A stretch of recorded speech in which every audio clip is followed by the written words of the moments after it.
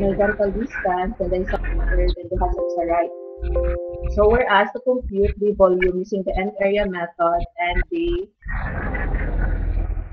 volume of end area with prismoidal correction. Okay.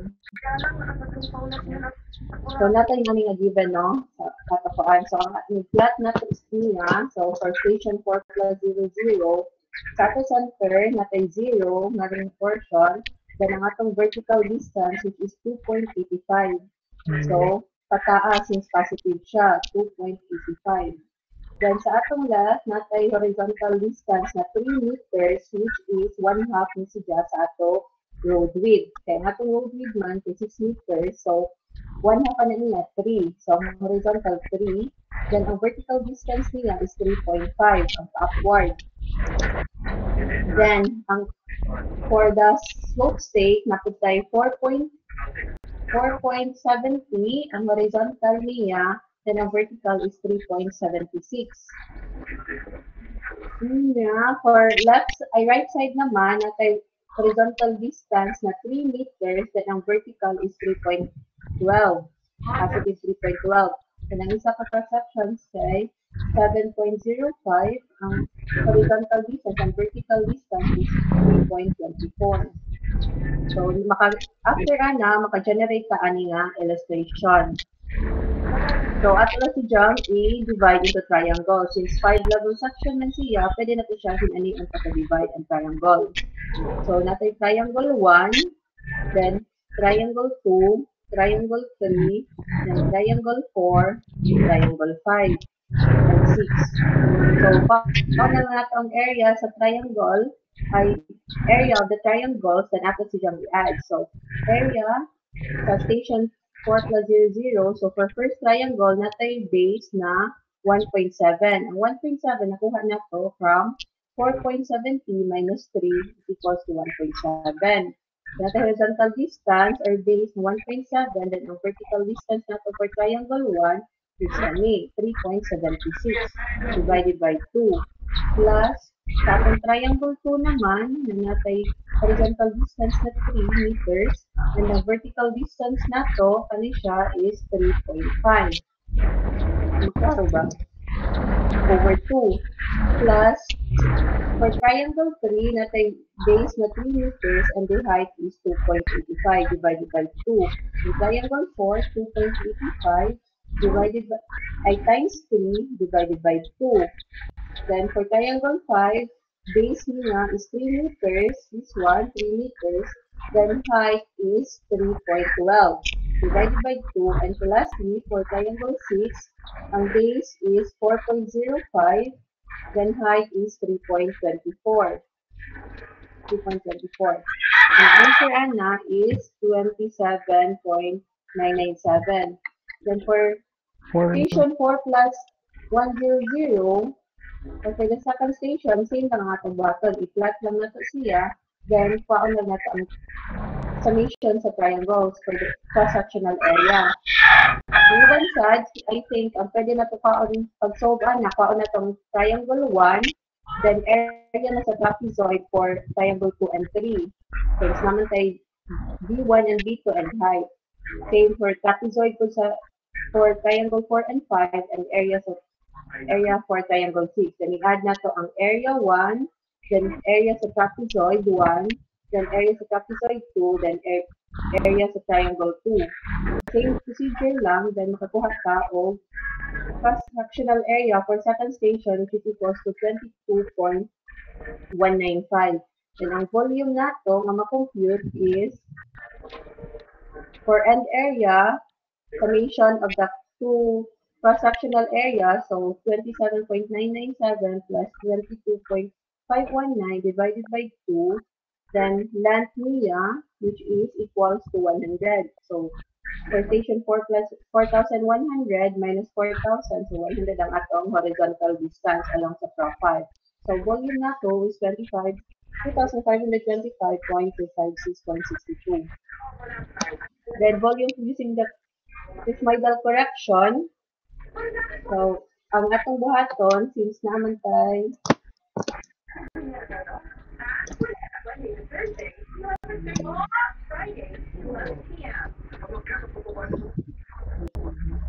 For Pismoidal correction, Extend. naman tayo given na cross sections for first station and second station at alam ko ang siya average. For this one, 4.7 plus 5.12 na divided by 2. Mo nang makakuha ta og atong cross section na 4.975. Then sa vertical distance naman, magkuha lang ta og 3.76. Kaya kani siya, 3.76 plus Sunod. 1.80. Sa ka man karon. 1.80 divided by 2, then makakuha na ta ani nga vertical distance, which is equal to 2.78. Same with others. So for center, natay 2.85 plus 3.25, then ato i-divide into 2, ay makuha na tong average. So ang answer ana is 3.05. Then with other, then paano po na to ang cross-section, ang area for cross-section sa midsection through ato na po divide into triangles ang atong cross-section. So same procedure, makakuha tag area for midsection equals to 25.3085 square meters. Then volume na to using Pismoidal method, so that is equals to 2,595.117 cubic meters. Okay. Then for the second and other problem ato, next I do you have any question? Kung wala, proceed ka ha for second problem. So, given the cross-section note of earthworks, the width of the road is 5 meters. Then side slope is 2:1. So, not a cross-section note for 3-level section. We're asked to find the value of x, or the vertical distance at the slope stake on the right side. Then compute the cross-sectional area at the first station. Then cross-sectional area at the second station, which is station 5 plus 100. Then find the volume using the end area method and using the Pismoidal formula. Then volume also using the end area with Pismoidal correction. And lastly is the compute the volume using end area with curvature correction if the road is 5 degrees, which turns to the left with a given cross-section. So again, natay cross-section notes for 2 stations. So ato lang siya i-plot. So for station 4 plus 0, natay center nga 0. Then ang vertical distance nato is 1 meters. So positive 1 meter, so positive siya, pa-upward. Then for the left side, natay horizontal distance na 4.10 meters. Then ang vertical distance nato is 0.8. So, morning also ang ato ding road width is 5 meters. So natay 2.5, then ang endpoint sa atong base sa road on the left side, and ato siyang i-connect siya sa intersection sa atong slope stake. Then for the right side, natay horizontal distance na 4.90, then ang vertical distance nato is unknown, which is x. Then for the second station, atong center is 0, then vertical distance or depth nato is 1.2. Then, for the left side, nato horizontal distance na 4.50, then ang vertical distance nato is 1.0 meters. Ang right side naman nato is 5.10, ang vertical distance horizontal distance from the center to the slope stake nato, which is 5.10 meters. Then ang vertical distance is 1.3 meters. Okay? So first, we're asked to find the value of x. Since given man ang atong slope stake na natay horizontal distance on the right side na 4.90 meters. Then given man ang atong road width, which is 5 meters, then ang 1/2 sa road width is 2.5.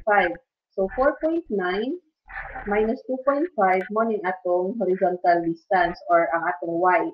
So y is equal to 4.9 minus 2.5, natay y is equals to 2.40. Then given man atong slope state na 2:1, so mag-ratio and proportion lang ta, 2:1 equals, ang 2 na to is horizontal distance man, so horizontal distance sa atong ano niya rin. So y. Then ang vertical distance na to is x. Then it transpose lang, so ang x na to is 1.2 meters. Okay. Next is the area, cross-sectional area sa ato first station. So sa ato cross-sectional area for first station, kani siya, ato lang siya i-divide into triangles. So, natay triangle 1, triangle 2, triangle 3, triangle 4. Then atong ikwaon ang area for each triangle, then ato i-add. So for first triangle, natay base na 2.5, kanang atong height is 0.8 meters. Divided by 2, money atong area for the first triangle. For the second triangle, which is base times height over 2 gihapon, that is 4.10 times 1 divided by 2.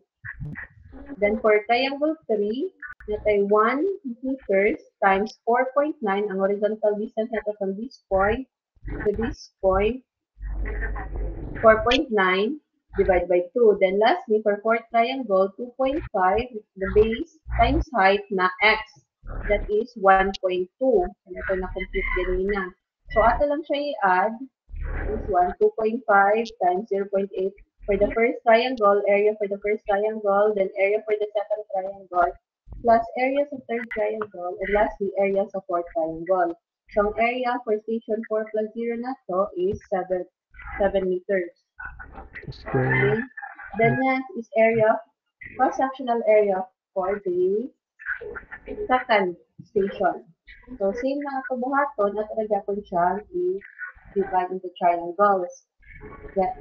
So, natay triangle 1, triangle 2, triangle 3, and triangle 4. So, paano to ang area for the first triangle? That is 2.5 times 1 plus area sa second triangle na 4.50 times height niya is 1.2. Then sa third triangle na 5.10 times 1.2, and lastly for fourth triangle 2.5 times 1.3, then divided by 2. So ato area for the second triangle is 8.635 square meters.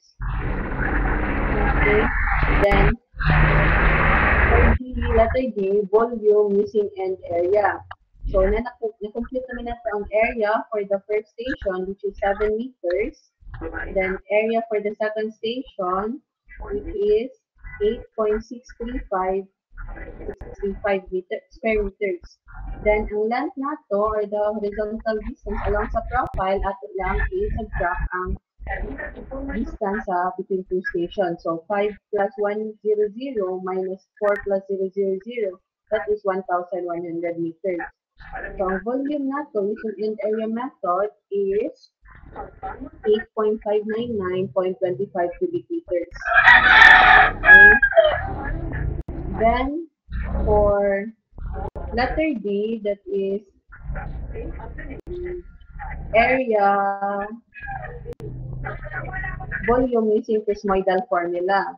So sa ratio nato for prismoidal formula, that is L over 6 times A1 plus 4AN plus A2.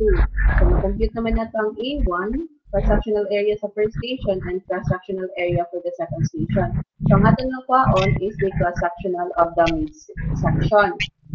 Para makuha nato ang cross-section sa mid-section, at lang siyang average between two station. So, kanti siya for center, 0 plus 0 divided by 2 equals 0. Then, for vertical distance on the center, 1 meters plus 1.2 meters divided by 2, that is 1.1 meters. Then, for the left side, natay 4.10 ang horizontal distance for first station plus horizontal distance at the second station, which is equals to 4.50. So 4.10 plus 4.50 divided by 2, that is 4.3. Then for the vertical distance, 0.8 plus 1.00 divided by 2, that is 0.9 meters. And on the right side, natay 4.9 plus 5.10 divided by 2, that is 5.00. Then for the vertical distance, 1.2 plus 1.30 divided by 2, that is equals to 1.25. Then na naman tayo cross-section rules. For the mid-section, ato na lang siya i-plot. So, at the center is 0, then ang vertical distance is 1.1 meters. 1. So, ang horizontal distance nato is 4.3 meters. Then, ang vertical distance on the left side is 0.9. 0.9. Then, for the right side, ang ato horizontal distance from the center to the right side sa slope state, that is equals to 5 meters. Then, vertical distance nato is 1.25. Also, ang atong width sa road is same lang gihapon, 5 meters. So, ang from the center to the left side, 2.5, then 2.5 sad sa right side. So, ato na siyang i-divide into 4 triangles lang gihapon ang atong cross-section on the second station. So, area sa atong midsection natay for triangle 1 natay 2.5 times 0.9 divided by 2. For triangle 2, natay 4.3. Which one? 4.3. Then ang vertical distance is 1.1 meters divided by 2. For triangle 3 naman, 1.1 na atong height, then our atong base is 5 meters. Then for triangle 4, natay 2.5 times 1.25. So area for our midsection is 7.8025 square meters. So, naa tayo area sa atong midsection, so ato na lang siya i-substitute sa formula. So, ang atong volume, length na to is saying 1,100 since ang length ani is the horizontal distance sa two stations. So, 1,100 divided by 6, then area sa to cross-sectional area of the first station, 7 plus 4 times ang atong na-compute na area sa midsection, that is 7.8025, then plus area for the second station, that is 8.635. So, ang volume na to, using Pismidal formula, is 88.25 cubic meters. Okay? Then, sa letter E, ang gipangutana for letter E is volume corrected, volume of end area with Pismidal correction. Ang atong formula for volume sa Pismidal correction is L over 12 times C1 minus C2 times D1 minus D2. So, ang atong C1 is the vertical distance sa ato ang first station. So, ang atong vertical distance for the first station, kay kani siya. Vertical distance sa center. So, 1 meters. Then, ang D1 nato is the horizontal distance between two slope states. So, natay 4.10 from the center to the left side. Then, ang natay 4.9 horizontal distance from the center to the right side. So, ato ni siya i-add mo ng atong D1. 4.10 plus 4.9, that is 9 meters. So, 9 meters ang atong D1. Then, for D2, natay 1.2 na vertical distance at the center. For C1, then D2 is 4.50 meters plus 5.10. That is 9.60 meters. Okay? So, ang atong C1, 1 meter. Then, ang D1, 9 meters. Then, C2 is 1.2 meters and D2 is 9.6 meters. So, ato lang siya substitute sa formula. So, then we'll compute we can get the volume of this Pismidal correction. So, 1,100 distance, horizontal distance between two stations over 12 times C1, that is 1 meters, minus C2 na 1.2 meters, times D1 na 9 meters, minus D2, which is 9.6 meters. So, ang volume na to using the Pismidal correction is 11 meters, ay 11 cubic meters. So, to correct, since ang corrected volume ang gias, volume sa itong end area, which is na-compute na ganina, minus volume sa prismoidal correction. So, volume sa end area is 8599.25 minus 11 meters. So, remember na ang corrected volume is prismoidal correction, volume sa end area minus siya always, minus volume sa prismoidal correction. So, ang corrected volume nato is 8,588.25 cubic meters. Also, take note nato kung ang atong corrected volume using sa prismoidal correction should be equals to the corrected volume using prismoidal formula. So, kung nakuha na ninyo yung prismoidal formula, pwede na ito hindi na makompute rin. Automatic na nga, equals lang siya. So, volume using prismoidal is equals to 8,588.25 is equals to the corrected volume sa atong prismoidal correction, 888.25. Lastly, muli siya. Since mula gamay rin nakakuha ng letter F. Question for letter F is F is to compute the volume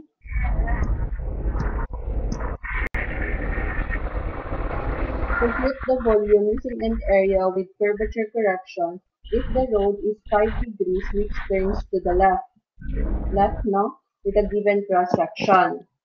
So, naman tayo given cross section for 2 stations, then for na curve between these two stations, natay curvature. So, with that, magkuha ta o curvature correction. So, sa atong formula for curvature correction is this one, L over 2R, or radius of the curve, plus AS1, E1, plus AS2, E2. Okay? So, na naman ta, nakaibaw na ta sa ato L, or distance between two stations. Ang AS1 na po, E1, AS2, and E2 ang unknown. So, man to, i-determine sa. So, for AS1, again, for AS1, for the first stations siya. So, cross-sectional area nato sa first station, which is na-compute na nato ganina, minus sa this one, this gray portion. Sa atong gray portion, natay in this section, natay triangle 1 and triangle 2, then times 2 lang siya. So, naman tayo,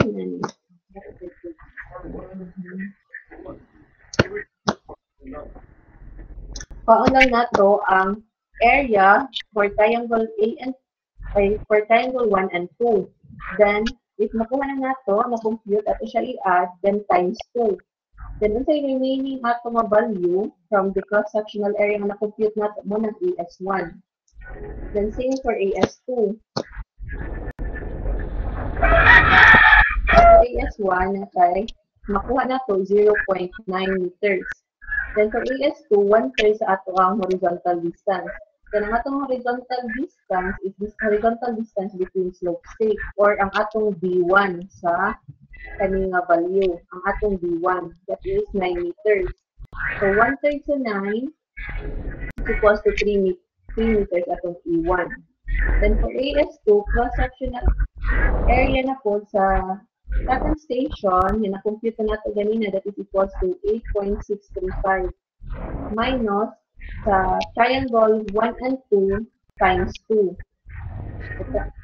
Triangle 1, A1 plus triangle 2, then i-multiply natin siya, i-double natin siya. Is equal, so ang atong AS2, that is 8.635 minus 7.9. So, kanina value ay 7.9 meters. So, AS2 is 0.735. Then, for E2, 1/3 sa atong B2. So, ang B2 na to ganina is this one, 9.6 meters. So, 9.6 meters divided by 3, that is 3.2. Then, for the R, which is the atong radius, 1145.916 divided by sa atong degree of curve. Atong degree of curve, the given man, that is 5 degrees. So, ang atong radius is 229.1825. So, substitute lang natin ang mga formula, that will give us 12.2 124 cubic meters. So, ang volume nato, sa atong volume, sa ato ang end area, that is 8599.25, na na-compute ganina for letter C or letter D. Plus, always, i-plus nato ang correction, curvature correction, that is 12.124. So, ang atong volume with curvature correction is 8611.374 cubic meters. Okay? Any question? Any question?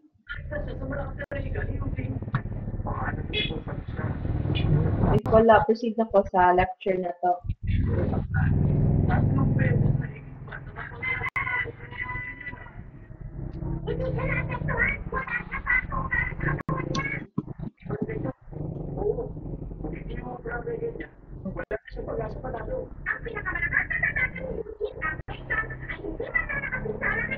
Wala question sa assessment exam?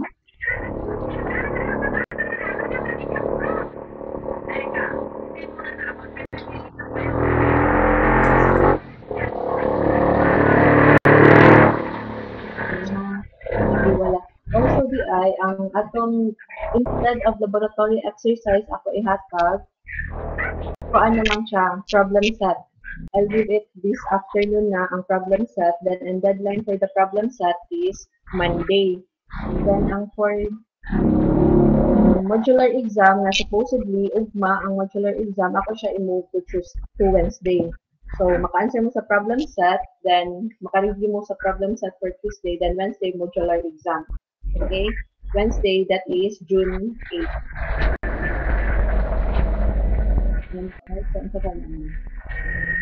Naman siguro. Okay, let's proceed na sa lesson 3.3. That is borrow quick method. So, under Japan siya for the earthworks. So, for the learning outcome is to solve the volume using borrow pit method. So, ang borrow pit or borrow, so natay existing ground surface, again, in the figure, then natay proposed elevation. So, sa natay project, natay sa ang atong ikat na portion, ngari, nga area, katong mga taas ang elevation, then the proposed elevation sa ato ang project, ato siyang ikat, then ato siyang i-embank sa area with low elevation. So, ang kaning nga yellow nga portion na nakat nato, ato siyang ipuno nga rin sa fill na yellow gyapon nga portion. Pero sa ato ang project na i-case na kuwang siya sa ang atong gikat kuwang sa i-fill. In that case, mag-borrow ta. Mag-borrow meaning manghuwang ta o portion sa earth surface. Magkuha ta og sand or unformed rock sa other area, other location. Then ang sa kanina man ang atong gi-embank na kung atong gi-excavate na areas na kung ato siya i-transfer is mas dako ang operational cost or construction cost, ang kanang area ato na siya instead na atong i-transfer siya ngadto sa area with low elevation, ato na lang siya i-waste. So ang borrow ang kadto mga huwamta sa again huwamta og sand or the unformed rock sa other location. So, by definition, ang borrow pit or sandbox is a term used in the construction of civil engineering. It describes an area where materials has been dug for the use at another location. So, example ani, kinahanglan ta og volume ani nga volume of earthwork for this area para sa ato ang construction project. So, ang atong buhaton is magkuha ta o na-excavate ta og sa non-formed rock sa other location. So, for this one naman, ang atong for some cases, ang atong gi-excavate mo na gamiton nga landfill or waste disposal sa municipality. Okay. Then, ang borrow pit method is a method used in borrow pit leveling to compute the volume of earth, gravel, or other materials excavated or filled in the construction project. So, sa borrow pit, since magkuha man ta o ma-excavate ka o sand and informed rock or portion sa atong earth surface, ato si siyang i-compute kung pila atong i-excavate. So, ang method ana is borrow pit method. So, the volume is determined based on the predetermined grid. So, in computing sa ato ang volume sa borrow pit, ato si Jam i-grid or magtayos kaniya. So, and also, put an elevation are then measured at the corner of the grid, which are given tiles. So, ang atong ilad gridings ani ang mga corners ato ang grid. So, for grid 1 natay magkuha ta grad gridings for 4 corners sa ato ang square or sa ato rectangle. Then, ang atong makuha na is our elevation or the height or the vertical distance. Then, recap sa atong geometry. So, in computing the irregular prism, that is area sa ato ang base, then average sa height of the corners. So, area ani, kung rectangle ni siya, length times width, over 4 times height, h1 plus h2 plus h3 plus h4, height sa mga corners. Okay? So, sa borrow pit method, same lang ang atong buhaton. So, kung nahay kaning red portion, mo yung ato ang existing ground. Then, mag-excavate ka. Mag-excavate. So, in borrow pit, naman tayo grid pattern. So, in this case, natay 5 sections. Natay grid 1, 2, 3, 4, and 5. So, para makuha ang atong volume sa atong borrow pit, atong kaon ng volume for grid 1 or section 1, then plus volume sa section 2, then volume sa section 3, section 4, and section 5. Summation ani nila mo ng atong volume of the borrow pit. Okay? So, for this one, for section 1, natay area 1 divided by 4 times summation sa ato ang height. For this one, ang atong height 1, height 2, height 3, and height 4. Ngayon siya for section 1 or grade 1. Then for section 2, natay area sa ato ang base over 4 times summation sa height of the corners. So, ang height sa corners sa atong section 2 is h2, h4, h8, and h5. Same with other section or other grid. Found na ang area sa base, then divided by 4 times summation sa height of the corners. Okay? Sa top view, may namin siya. Atong top view na tayo, section 1, 2, 3, 4, 5. Then ang atong height, muna h1, muna ang height for the corner 1 sa each section. For the section 1. So h1, then kami h2, h7, then h9. And same with this one. Ang h represent the height or the elevation sa ato ang corners. Okay. Other way to solve sa ato ang borrow pit is this one, this formula. A4 ay A or the area sa atong base for one section. So, kung natay nani ang atong assuming na square ni siya, natay x, ang atong length is x into width. So, ang area ani is x squared over 4 times summation sa h1. Ang h1 heights use ones. Meaning, kausa na siya gigamit. So, kani siya, h1, ni siya. Then, plus 2 summation of times summation of h2. h2 used, height used 2 times. So, kani siya, h2, since kani nga height, sa duha siya pag-3 gamit, or duha ka section. So, section 1 and section 2. Then, same with this one, h2 po siya, since sa duha ra siya nga section. Plus 3 times summation of h3. So, ang h3 nato is height used 3 times.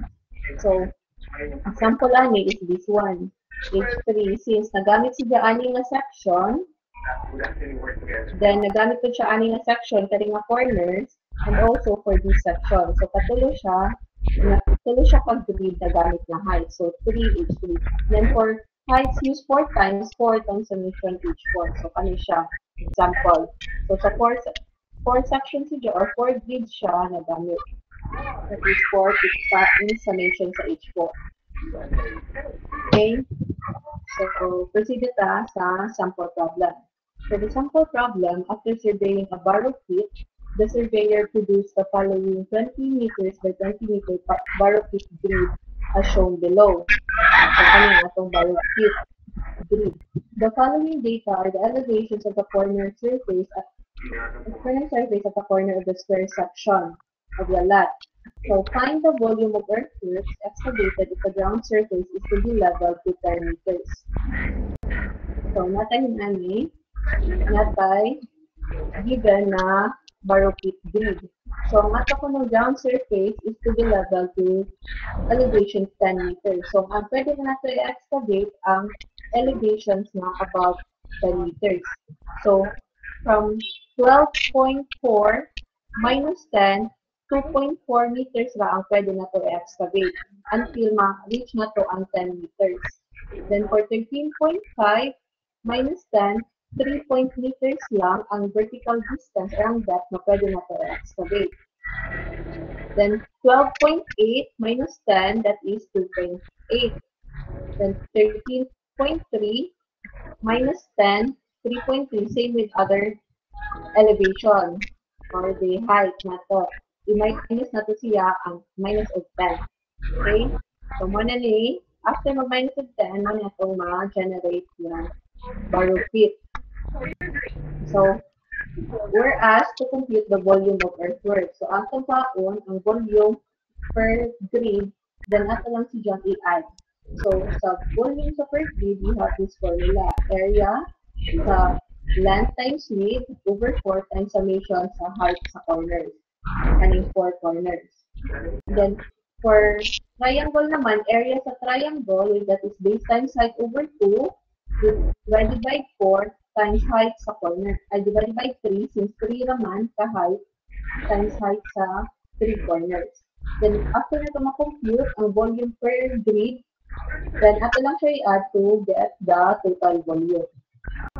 Okay? So, for grid 1, natay area na 20 meters by 20 meters. Given na ni siya nga grid size sa ato nga problem. This one, 20 meters by 20 meter borrow pit grid. So, 20 times 20, since square man siya, so natay 400 na area. Area sa base na to for grade 1 is 400 square meters. Then, average height na to sa 4 corners na natay 2.4 plus 3.5 plus 3.3 plus 2.8 divided by 4, that is 3 meters. Then, ang natay area times ang atong average height, magpakuha na ta o volume. So, atong volume for grade 1 is 1,200 square cubic meters. Okay? Then, for grade 2, natay, since triangle man siya, base times height, ang atong base is 20 meters, ang atong height is 20 meters divided by 2. So, ang atong cross-section, atong area for base area for grade 2 is 200 square meters. Then, ang average height nato, since tulo naman siya ka corners, i-divide lang nato siya ng 3. So, natay 3.5 plus 3.3 plus 2.1 divided by 3, that is 2.367. Ang atong volume for section 2 is 593.333. Okay? Then, for section 3, same as just sa section 1.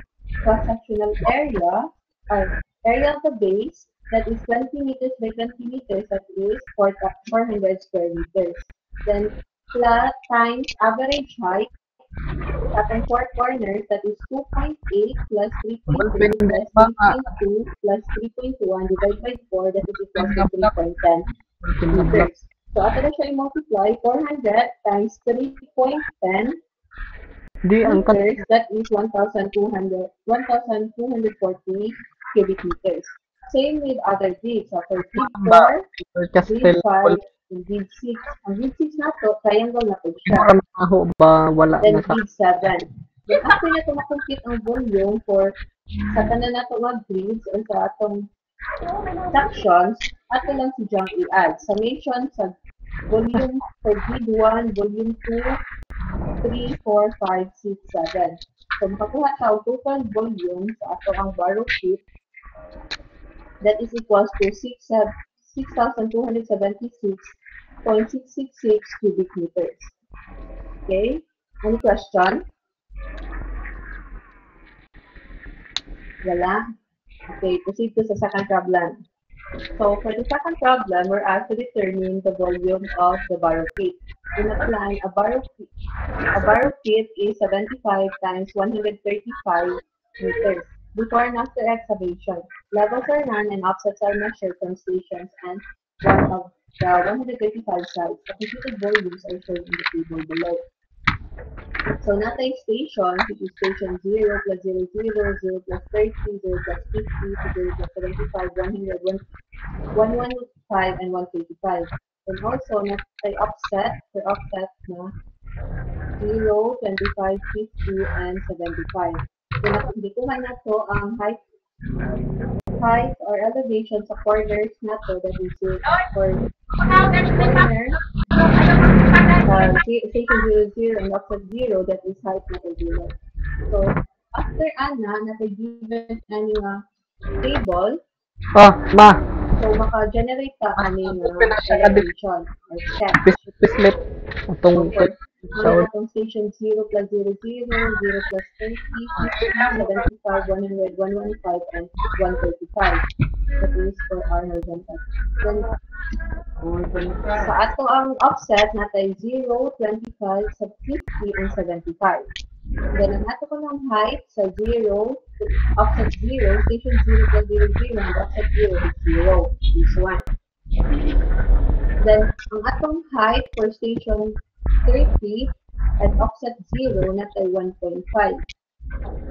Then for station 00 at offset 25, that is 1.2 ang ato ang height or elevation.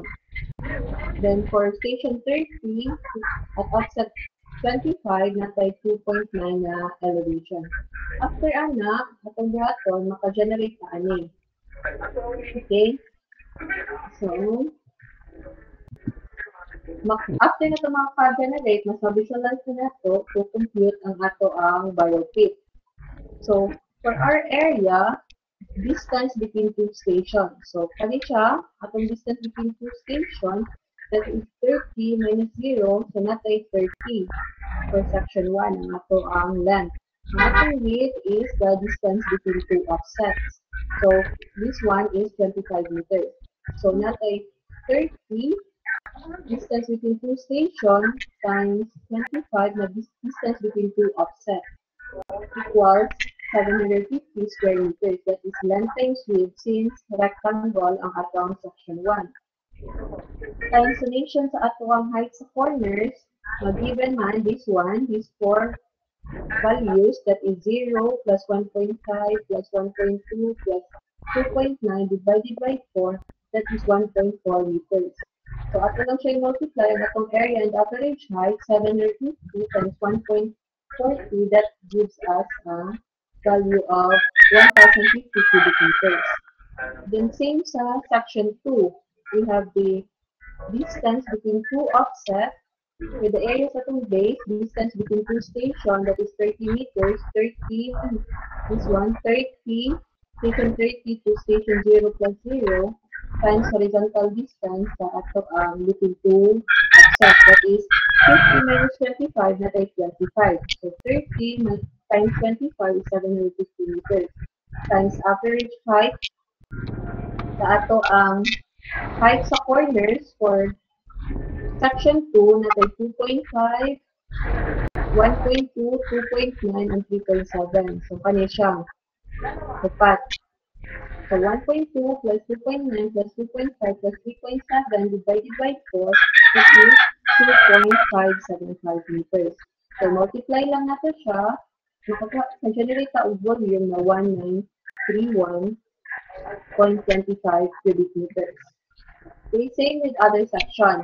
So for section 4, ang ato ang distance between two stations is station 0 plus 50 minus 0 plus 30.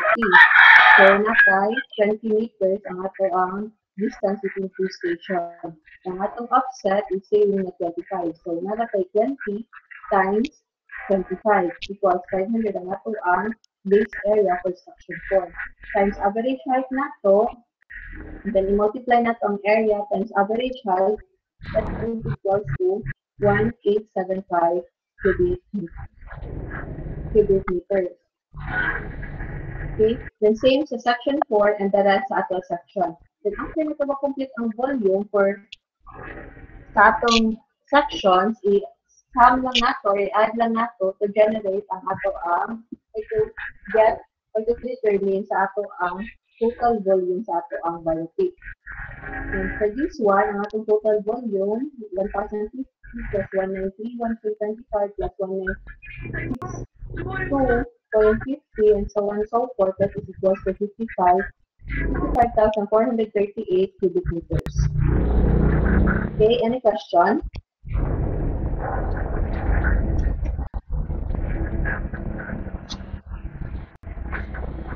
Any question?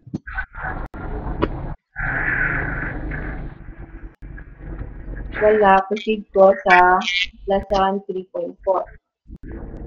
So for lesson 3.4, this is earthwork distribution analysis. So for our learning outcome, analyze earthwork distribution. So to analyze earthwork distribution, mag-generate ta og mass diagram.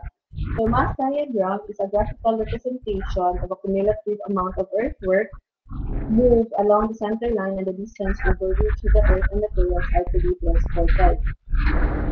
So sa mass diagram nato, natay ang atong horizontal is the stations nato, then ang atong vertical is the volume. So for mass diagram, is designers try to optimally balance cut and fill volumes for economical reason. Para kinahanglan nato ang ato ang mass diagram para ma-determine kung pila ang ato kinahanglan nga operational cost, labor cost, and so para mas ma-optimize or ma-efficient nato ang atong cut and volume sa ato ang project. Then mass diagram is excellent. An excellent method of determining the waste or borrow volumes and can be adapted to show all consideration. Then for the definition of terms, na-define naman ni ganina for the previous lesson, ang borrow, the excavated materials obtained from borrow pit located beyond the limits of the road. So, nakuha naman ni ganina noon, so ang borrow, katong ang atong i-fill ang niya is from other location, dili ang atong na-excavate along sa atong project. When waste are those materials excavated, thrown away, which is no longer necessary for embankment. So, ang waste naman, ang atong na-excavate, but ato na siyang ilabay since dili siya economical nga may gamiton para sa ato ang areas with low elevation. Then haul is a product of the volume of the earth excavated and the distance it is transported to the embankment. And free-haul distance is a fixed distance within which the hauling of materials is not paid but is assumed to be already included in the cost of operation. So ang free-haul na to, same kaning this portion, mag-cut pa ani nga area since taas ang atong elevation than our proposed project. Mag-cut pa na, then ato siyang i-fill and the nearest areas with low elevation. So ang horizontal distance ani is the free-haul distance. This one, free-haul distance. Then length of overhaul is the distance between the center of gravity of mass of excavation beyond the free-haul mass and the center of gravity of the resulting embankment minus the free-haul distance. So, and overhaul is the product of the volume and the excess of the free-haul mass and the length of overhaul in which the payment is required. So, sa atong ganina, ang free-haul, libre na siya, atin na siya sa atong cost. Ang overhaul, natay additional payment for this one. Ang free overhaul, natay excavate on this portion, mo natong giimbang mo na ang free-haul. For areas na i-excavate nato, need na to i-transfer to to areas with low elevation, may natuloy bank ngadto sa areas with low elevation, pero na siya jay operational cost na additional mo na ang overhaul for this one. So overhaul is the volume times the length of the overhaul. So ang atong length of overhaul from this point to this point. Okay. The limit of economical haul is the maximum limit of haul distance. Beyond the limit beyond the limit of economical haul, it is not economical to use the material obtained from cuts. Mo na atong ang uban ato na siyang i-waste. It is more economical to waste the material and to take the materials from borrowed it than the haul than to haul it. So another equation for limit of economical haul is the cost of borrow times over cost sa ato ang haul times C, which is constant 20 meters plus free haul distance. Free haul distance. Okay. So limit of economical haul mo nang atong horizontal distance from sa ato ang borrow to waste or waste to borrow. Horizontal distance na to. Okay. Shrinking and swelling is well known as 1 cubic meter of excavation and the amount which will not occupy exactly 1 cubic meter of space in the field. So adjusting is required. It is done by using the shrinkage or swelling factor. So, kani siya nga portion na hay na kay excavate ka nga rin o volume na to, ang atong volume is 1 cubic meter. Then, inig-embank na to ana sa areas na low elevation, na pa man ay shrinkage mo, shrink pa or masakal pa ang atong sand or rock, then, natay shrinkage factor. So, kung natay 1 cubic meter na embank, possible nga ini 1 cubic meter na na-excavate, possible nga ang na-embank is less than 1 cubic meter.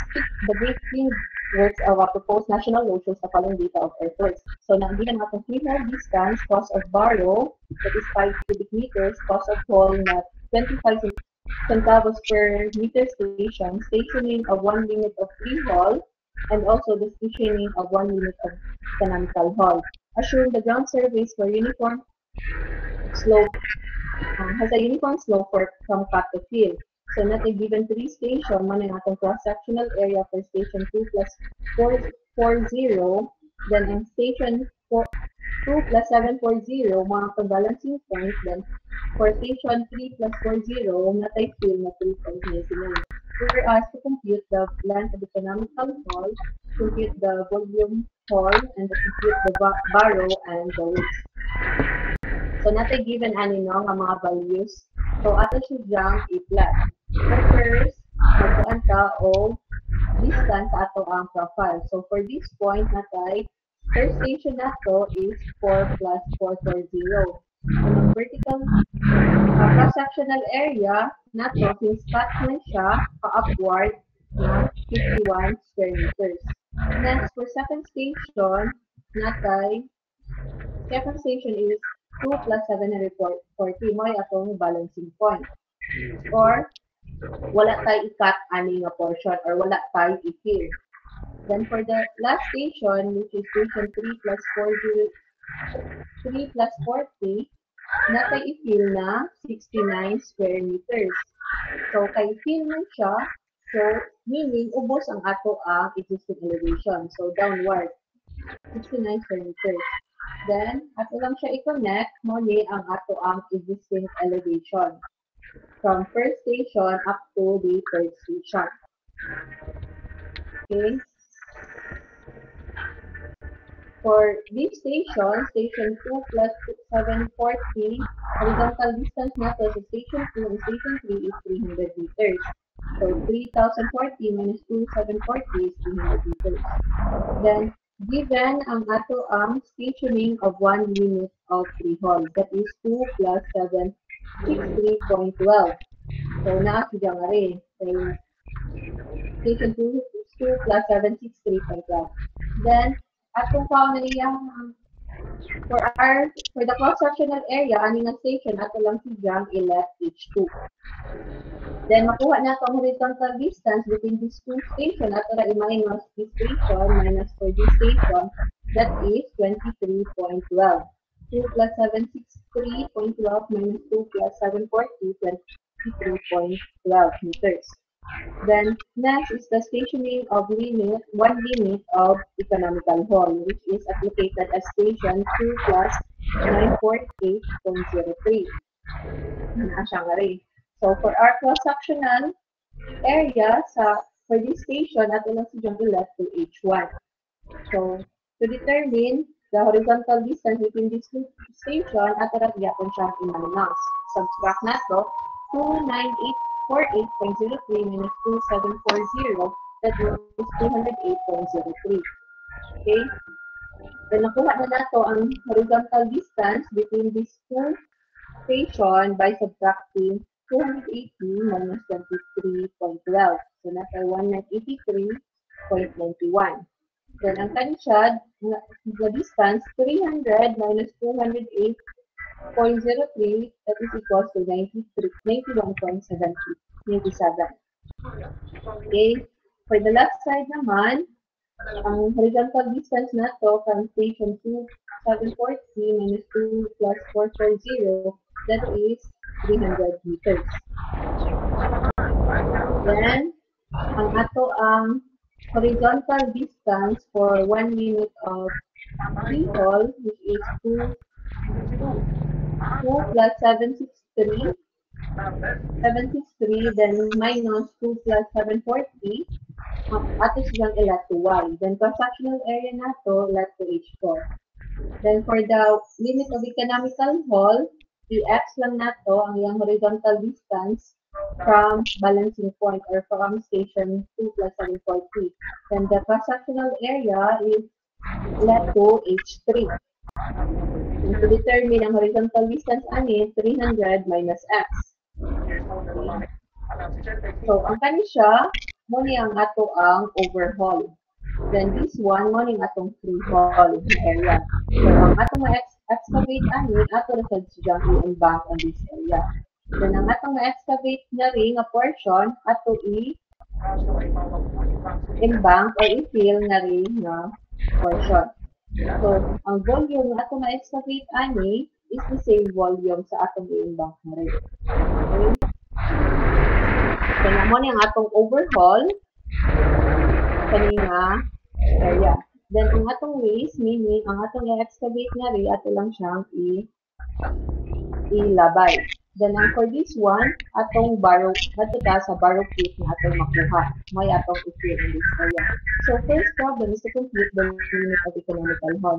So, limit of economical hall, cost of borrow over cost of hall times C, which is constant na 20 meters plus freehold distance. So, ang cost of borrow, given sa problem na 5 per cubic meters. Divide by cost of haul na 0.25 meters. Times C na empty, that is constant, plus freehold distance na given sa problem na 50 meters. Meaning, from this point, nari sa atong H4 na station to H1 na station, mo na itong freehold distance. 50 meters na siya.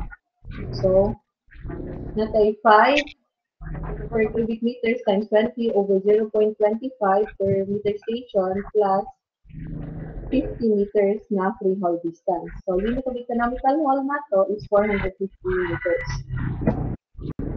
Next is to compute the overhaul volume. So, ato compute ang volume na to ani. So, sa ato ang x, kaning value, natay na compute sa ato ang limit of economical hall na 450 meters. 450 meters meaning from this station na rin sa H3 up to H1 mo nang atong limit of economical hall. So, 450 minus given na ng 208 from atong x is equals to 241.97. Then for Ry, given ang ato ang freehold distance na 50 meters minus 23.12. So ang atong y is 26.88 meters. Then sa G nato, 241.97 minus 26.88, nakakompute na ta sa atong Z. That is equals to 215.09. Then for this one, 300 minus 241.97, that is 58.3. So to compute ang atong H1, natay kaning na triangle, ratio and proportion lang ta. So H1, horizontal distance nato is 208.03 equals to sa atong bigger triangle, ang atong cross-sectional area is 69 over horizontal distance na 300. So ratio and proportion, Happy makuha nato ang birthday. H1 as 47.85 meters. Then for H2, same lang ang buhaton, ratio and proportion lang sa smaller triangle na H2 over horizontal distance na 23.12. Equals to bigger triangle nato na 69 over horizontal distance na 300. Okay? So H2 is 5.32 meters. Then for H3 nato, kanina po sa mga triangle. H3 over horizontal distance na 241.97 equals cross-sectional area at sa station 2 plus 440 na 51 over horizontal distance na 300. So, H3 is 41.13 meters. Then lastly, for H4 over horizontal distance na 26.88 equals a bigger triangle na 51 over 300 meters. So H4 is 4.57 square meters. Okay? Since kanina na itong kwaon na volume, ang atong we're asked to compute the overall volume naman kay trapezoid. So, ang formula sa trapezoid, base 1 plus base 2 over 2 times height. So, for this case, H3 plus H4 over 2 times horizontal distance na 215.09. So, substitute lang na sa ato na compute na H3, 41.13 plus 4.57 divided by 2 times horizontal distance. Ang overall volume nato is 4,915 cubic meters. Okay? So, to check kung correct bang atong computed volume, pwede ni nato gamiton. I-compute nato ang volume ani, which is H1 plus H2 divided by 2 times horizontal distance nato na 184.91. That should give us a value of 4,915 cubic meters. Next is to compute the volume of barrow. Compute the volume of barrow. This one, ang atong barrow na atay trapezoid lang gihapon. So ang atong trapezoid, H1, which is na-compute na nato ganina, plus H2 or plus 69 over 2 times horizontal distance. So, substitute lang nato ang atong na-compute na value for H1, which is equals to 47.85 plus cross-sectional area sa third station plus 69 divided by 2 times horizontal distance na 41.97. So, ang volume sa Tubarro is 4,373.35 cubic meters. Lastly, volume sa waste. So, trapezoid lang gihapon, so natay H3 plus 51 over 2 times horizontal distance na 58.03. So, ang atong H3 na compute kanina, that is 51 plus 41.13 divided by 2 times horizontal distance na 58.03. So, volume of waste is 2,673.15 cubic meters. Okay? Any question? Any question? If wala na, that's it na siguro for all about earthwork sa atong module 3. I-upload mo itong 3.4 ma'am. Ay, na-upload naman siguro ang 3.3 and 3.4. Then, ang problem set, ako i-upload later. Then, deadline is on Monday, June 6. Then, June 8 ang modular exam. Okay? If wala na yung question, you can leave na para sa 9 to 10 na class. Then, for 10 to 11, pwede magpabili naman. Okay? Thank you. Thank you, ma'am. Thank you, ma'am.